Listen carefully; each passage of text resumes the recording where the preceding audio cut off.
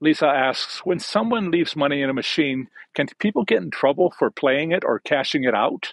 Yes, absolutely. That's basically stealing. It's grand larceny if over $400 in most of the US and a felony if over $1,000. Cash it out, but set it aside or give it to a slot attendant.